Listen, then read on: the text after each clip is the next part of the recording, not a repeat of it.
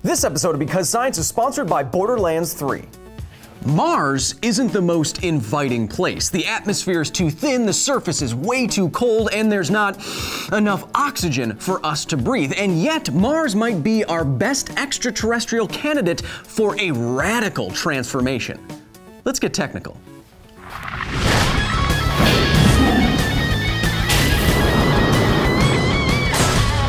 I guess I'm just orbiting. Mars is certainly not a home away from home planet just yet, but it still ticks enough boxes that it's likely our best shot at terraforming another world. Terraforming being the process through which we can enhance a planet's capability to sustain life as we know it. Terraforming Mars would require global, systematic change with radical feats of engineering. Radical, like nuking the surface. Nuking Mars has been orbiting terraforming conversations for years, but recently meme-loving billionaires have brought it back into public consciousness, reshaping the surface of Mars with nuclear weapons. So now is a good time to ask, what could nukes do for Mars? Can we nuke Mars? Should we? Let's explore the details in full. Oh, there's my ride. Space car. First, if we are going to terraform Mars, we're going to have to change a number of planetary variables. Here are some of the big ones. We can't really do anything about the 60% lower surface gravity on Mars, but we might be able to do something about the very low temperature, pressure, and the very high ultraviolet radiation that reaches the surface. Right now, it is so cold that if you were to spit on the surface of Mars, your spit would freeze before it hit the ground. It is so low pressure on the surface of Mars that it's less than 1% of the atmospheric pressure you're feeling right now. And the ultraviolet radiation is so high on the surface of Mars, it'll cook you.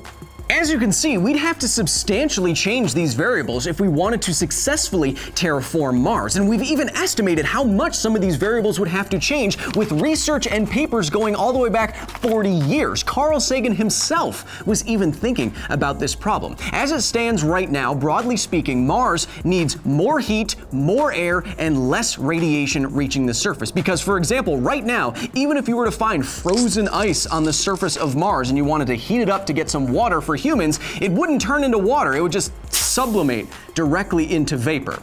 This is where nukes come in. Wow, tunnels are convenient. There isn't any human-made thing that releases more energy more quickly and catastrophically than an atomic bomb.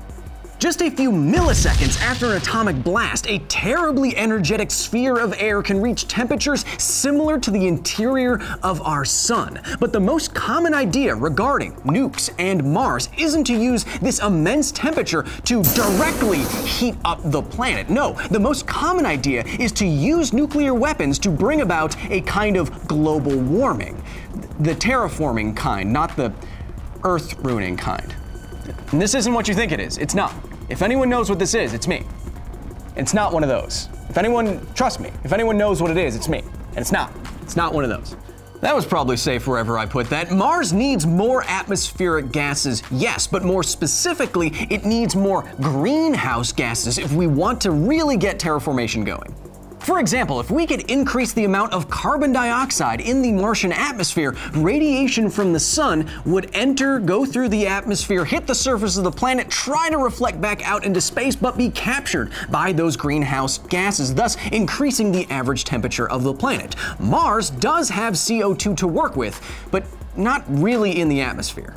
What Mars does have is carbon dioxide dissolved into the ice in its polar regions and absorbed into the dirt, the regolith, across the Martian surface. The idea that scientists and billionaires alike suggest is to use nuclear weapons to vaporize all of this carbon dioxide en masse and add air to the planet. Increasing the amount of carbon dioxide in the Martian atmosphere over time would, in theory, warm the planet, or at least parts of it, add air and therefore pressure to the atmosphere, and might even make, because of all that, liquid water viable on its surface. It all sounds fairly straightforward, like just doing something and putting a planet on autopilot. Inducing a runaway greenhouse effect is the most talked about scenario for terraforming Mars, but it turns out that quickly transforming an entire planet's atmosphere is a bit more complicated than blowing up a few bombs. Terraforming Mars, specifically with nuclear weapons, does sound like an idea that only a billionaire really into anime could come up with, but this has been considered a real climate-changing possibility for decades across the scientific literature. A lot of that literature comes from Martin J. Fogg, a physicist who actually wrote the first textbook on terraforming, and in a previous episode of this program actually helped us turn Jupiter into a black hole star. While nuking Mars doesn't sound not awesome, Fogg and others over the years have found a couple of problems with the idea. The first of these problems is energy. Remember that the basic idea here is to use nuclear explosions to violently liberate carbon dioxide trapped in Martian soil and Martian ice to increase the pressure of the planet and heat it up. However, if you actually do the math on this, to get terraformation started, to just increase the temperature of the planet by maybe 4 degrees, you'd have to nuke the crap out of Mars. For example, one estimate by Zubrin and McKay in 1997 calculated that to maintain a heating power at one of the Martian poles of 27 terawatts, which is 10 times more than all of humanity uses at any one time, by the way, you'd have to hit one of these poles with the largest nuclear bomb that we had every 20 minutes. For 50 years. Once you hear numbers like this, you start to sense the scale of the problem. And the raw numbers don't make nuking Mars seem any easier. Across the papers that you can find on this subject, the estimates for the total amount of energy you would need if you're nuking Mars are in the exa to yottajoule range, astronomically large numbers. And at the high end of these estimates, the amount of energy you would have to impart to the Martian surface is 10 times the amount of energy the sun hits the Earth with in an entire year. This isn't to say that nuclear weapons couldn't produce these kinds of energies, they definitely could. It's just that figures provided by Fogg and others, who you can read in the show notes, suggest that we would need an absurd number of nuclear weapons to make this happen. Like multiplying the energy in all of the world's nuclear weapons combined by 6 million. That's how many nukes we need. Multiplying the world's arsenal of nuclear weapons by potentially thousands or millions, and then getting every country on Earth to help get that all to Mars is probably geopolitically complicated, let's say. And then there's the cost. Oh, space car! I think the allure of nuclear weapons is the perceived simplicity of the project, warranted or not. Nuclear weapons, we know, are crazy powerful. We already have a lot of them. And so if it's a possibility to terraform Mars with them, it feels like a cheap no-brainer, right? Well, even the conservative estimates for the cost of this project in total, based on the cost of making all these nuclear weapons, shipping them off to Mars, putting them in the right places, and then detonating them, are in the multi-trillions of dollars. This cost is equivalent to the GDP of the entire US economy, and some estimates go even higher for this project, equating it to the GDP of the global economy. If manufacturing thousands or millions of additional nuclear weapons sounds difficult, then asking the entire planet to make it rain with literally all the money so that it might one day rain on Mars, that sounds downright impossible. Oh. Is this what it feels like? Estimates of the cost of nuking Mars do vary though, and new technologies could, in theory, give all of these numbers a much more plausible landing pad. However, there's an even bigger obstacle here that we haven't even mentioned. The whole point of nuking the crap out of Mars in this version of terraformation is to release a lot of energy very quickly and heat up the planet with carbon dioxide, increase the air pressure, and possibly make it more viable for water and squishy humans such as we to exist there. It all hinges on the possibility of there being enough carbon dioxide to liberate. But what if there isn't enough? In 2018, a scientific paper was published outlining the potential reservoirs of carbon dioxide across all of Mars, the most recent paper on this very subject. And it concludes, quote, "There is not enough CO2 left on Mars in any known readily accessible reservoir to produce any significant increase in temperature or pressure.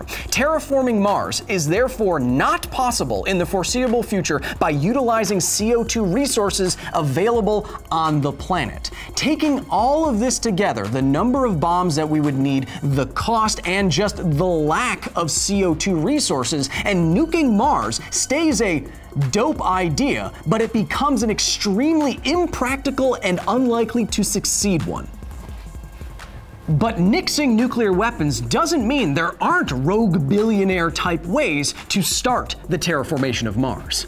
Carl Sagan himself suggested adding a layer of black carbon over the surface of the Martian poles to, over time, gradually increase their temperature and vaporize material into the atmosphere.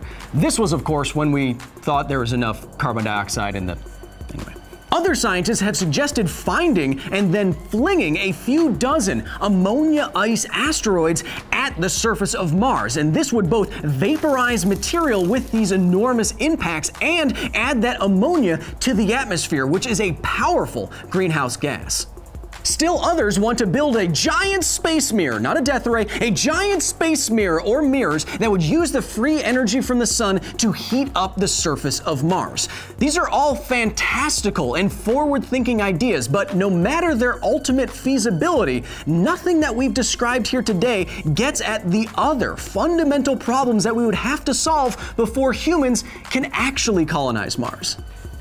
Even if we were to add a lot of carbon dioxide to the atmosphere, increase the air pressure, and increase the temperature of the planet, there still isn't enough oxygen to breathe out here. Something would have to add it, and without the right atmospheric conditions, you're gonna fry out here.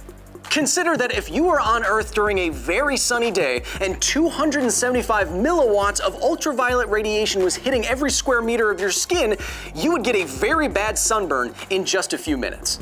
Now consider that without something like an ozone layer to protect it, the surface of Mars gets bombarded by over 2,000 times the amount of ultraviolet radiation that would bake your skin in just a few minutes. Even if nuclear weapons could unlock all the carbon on Mars and heat up the planet and increase the air pressure, it's not like you could just come to Mars and take off your helmet and walk around. But let's just say that we could do all of it. We could perfectly terraform Mars and turn it into a second Earth. Thinking again about nuking Mars, it feels like with the right technology, maybe we could make all of this happen in a relatively short amount of time, like an explosion of progress, right? But almost all of the research puts the minimum terraformation time for something like this at a few hundred to a few thousand years, using technology that we do not currently have. Most likely, not even our grandchildren will breathe Martian air. I'm just getting a base. So, should we nuke Mars? Well, we could nuke Mars right now, but even the most generous research makes this project at best probably ineffectual and impractical, and at worst, a dangerous depletion of a planet's economic resources. Still, I think it is valuable for the public and for scientists and for purveyors of propane guns to think about and work through these problems, because if the human race is to ever answer our most burning cosmic questions, at some point we will probably have to expand to another planet, and we should think about doing that, even if it takes an elongated period of time. Because science. I'm just gonna make sure this gets away safely. But it's not what you think it is. It's not. If anyone should know what this is, it's me.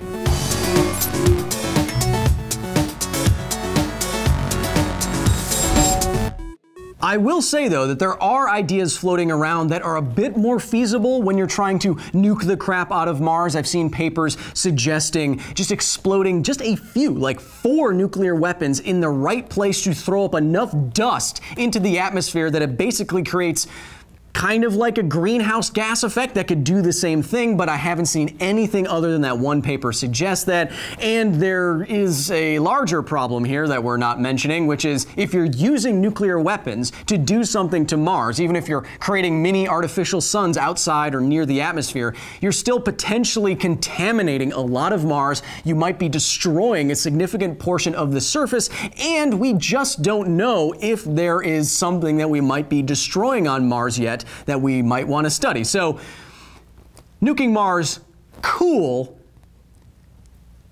impractical. Thanks again to Borderlands 3 for sponsoring today's episode. The original shooter looter is back and bigger than ever, with 4 all-new Vault Hunters and over 1 billion guns. Literally, it's time to lock, load, and loot. Pre-order Borderlands 3 now so you can play it when it drops on Xbox One, PS4, or PC on September 13th. Let's make some mayhem. Thank you so much for watching, Josh. If you like this video, we have a bunch of other weird science space videos that I know you're going to enjoy, so go check them out. And if you want to suggest ideas for future episodes or interact with us on the internet, please follow us here at these handles. Thanks.